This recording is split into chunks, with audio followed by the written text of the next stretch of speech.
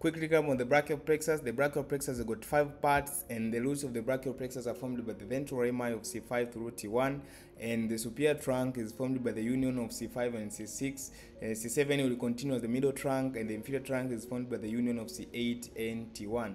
Each trunk will further be divided into anterior and posterior division, anterior and posterior, anterior, posterior, anterior and posterior division. How are we going to form chords? The lateral chord is formed by the union of the anterior division of the superior trunk and the middle trunk. The medial chord is formed by as a continuation of the anterior division of the inferior trunk, and then the posterior chord is formed by the union of all posterior divisions. All the posterior divisions will combine to form the posterior chord, and all these chords are in relationship with axillary artery. Each chord will further form two terminal branches, and the lateral chord will form the mastoidocutaneous nerve, and the lateral division of the medial nerve. The medial chord will form the ulnar nerve and the medial division of the median nerve. From the posterior chord, we also have two terminal branches. The first one is the biggest one is the radial nerve, and the other one is the axillary nerve. We also have other branches that are coming from the roots, from the trunks, and so on.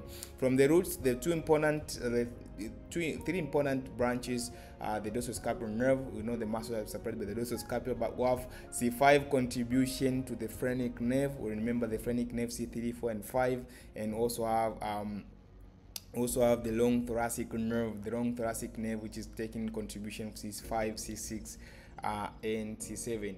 From the trunks, we also have two important branches from the trunks, which is superior to the suprascapular nerve and the nerve to subclavius muscle. We know all these nerves, and we don't have branches from divisions. The divisions do not give any branch, but from the chord we also have a bunch of branches.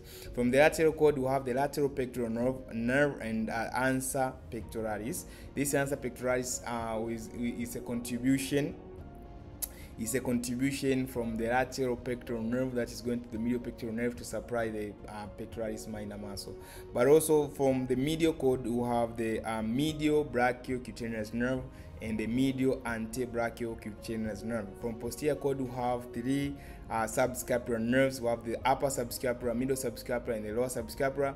The middle subscapular is also called the thoracodorsal nerve, the famous thoracodorsal nerve, and these are the terminal branches that we have already seen how they originate. Two important injuries we discussed about the abduction palsy or abduction paralysis, which is injury to the superior part of the brachial plexus, which may affect C5 and C6. And presentation, it is waiter tip deformity.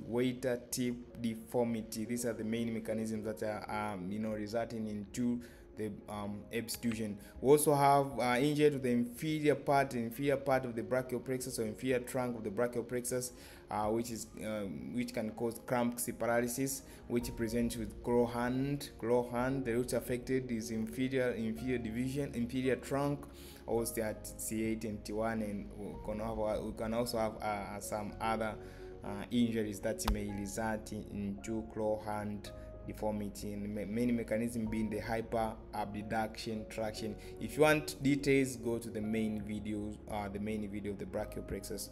Yeah, this is it about it.